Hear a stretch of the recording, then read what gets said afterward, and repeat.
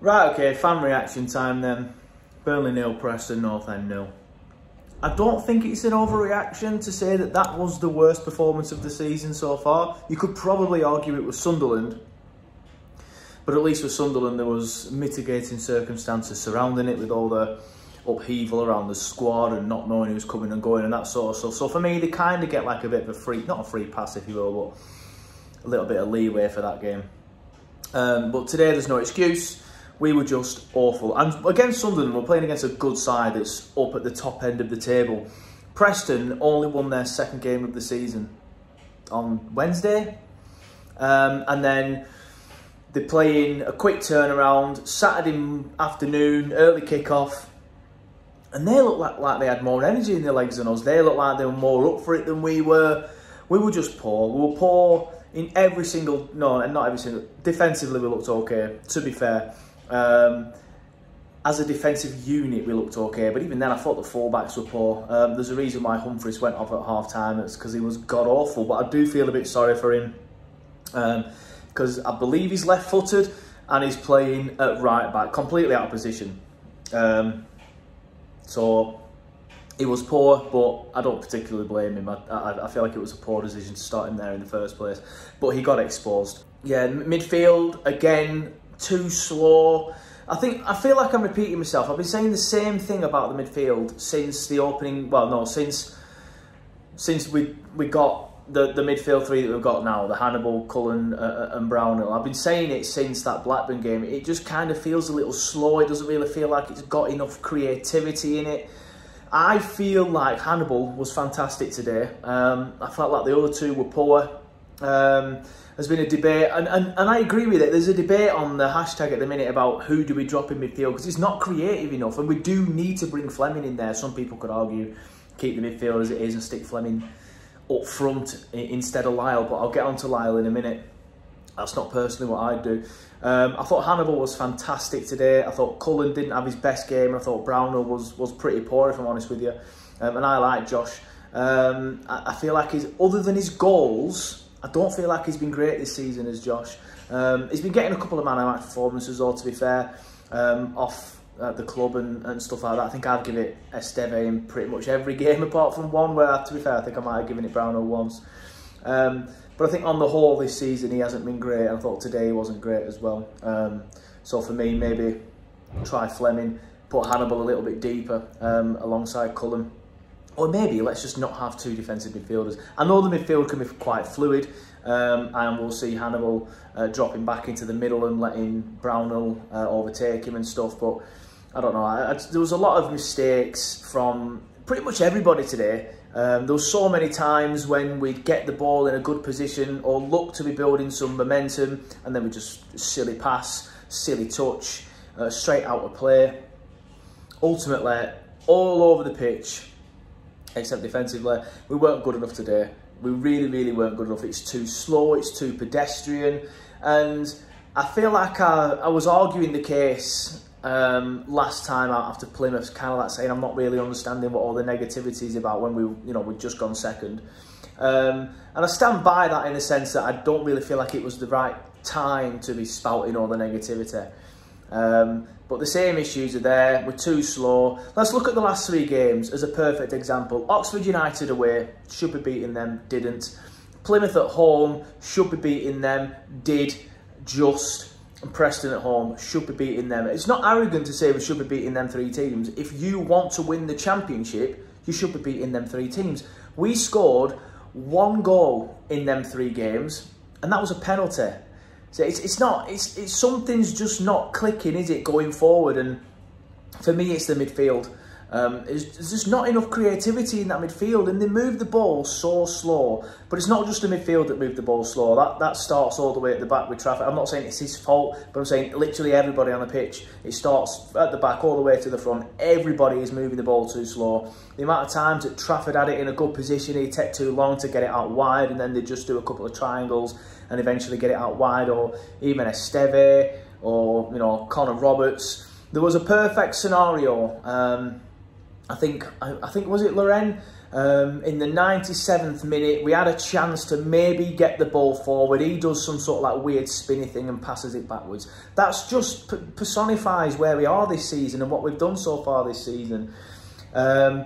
Lyle's getting a bit of stick as well again, and look, it wasn't great. I thought he was pretty anonymous, and I do remember that their centre-backs were bullying him pretty much throughout the entire game. I don't know what the exact stats are before somebody goes, I think you'll find him. But I seem to remember seeing him win one duel against their centre-back. Again, I'm not exactly sure how that stat will make me look, but when I was watching the game, I remember I actually tweeted it off the Turfcast account. I said, Lyle Foster has been getting bullied every single time off their defenders.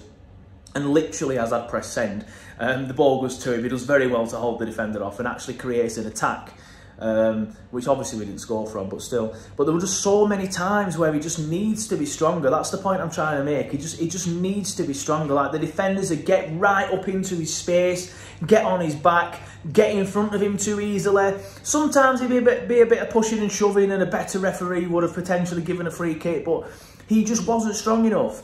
He constantly got bullied off the ball, and the Preston defender either pulled him to the ground, got in front of him, or Lyle just lost it with a bad touch because he couldn't handle the pressure of the defence.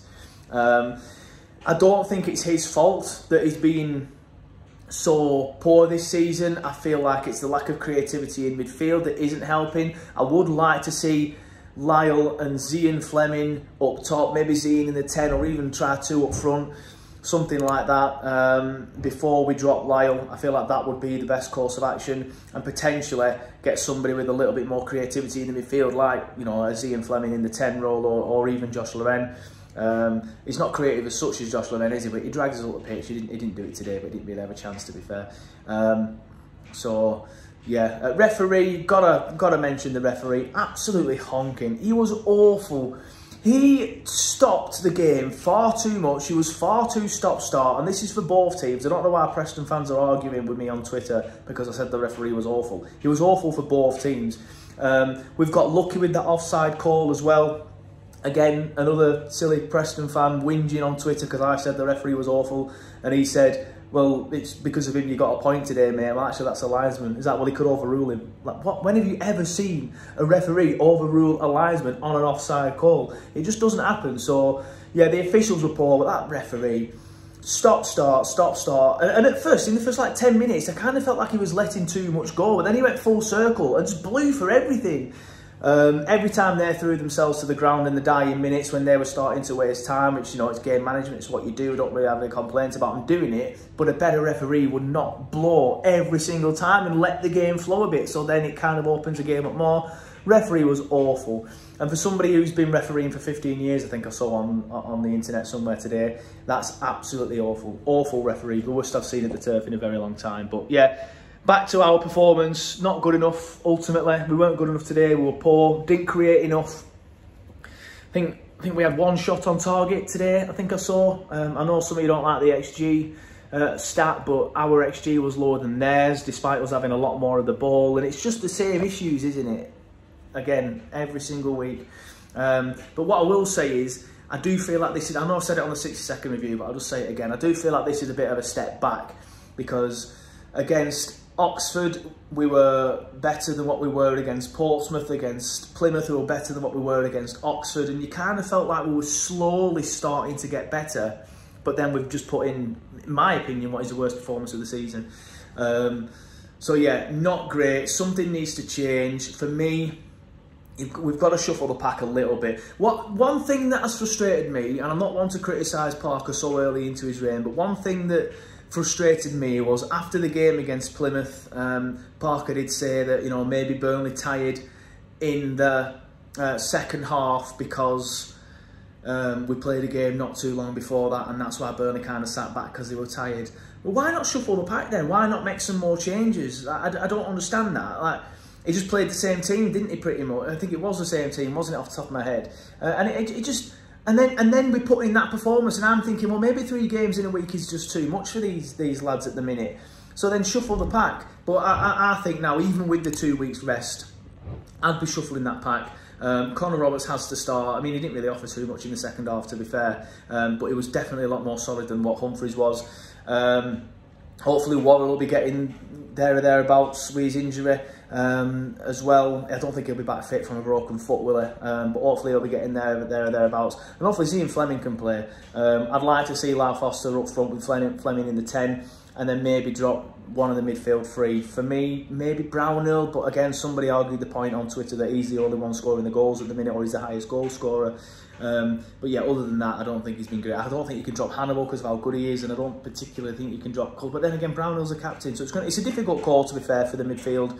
Maybe drop Hannibal, but I think Hannibal was the best of the midfield three today. But I can understand the arguments for dropping Hannibal, but I think it would be incredibly harsh on him. But yeah, 5 points from Oxford, Plymouth and Preston isn't good enough for what we want to achieve. We had the perfect chance to go to the top of the table today, and we blew it. And a missed opportunity to play a team that's down there at home with a chance to go top of the table and not capitalise on that is a missed opportunity, no matter how you look at it. But yeah, something's got to change. It's too pedestrian.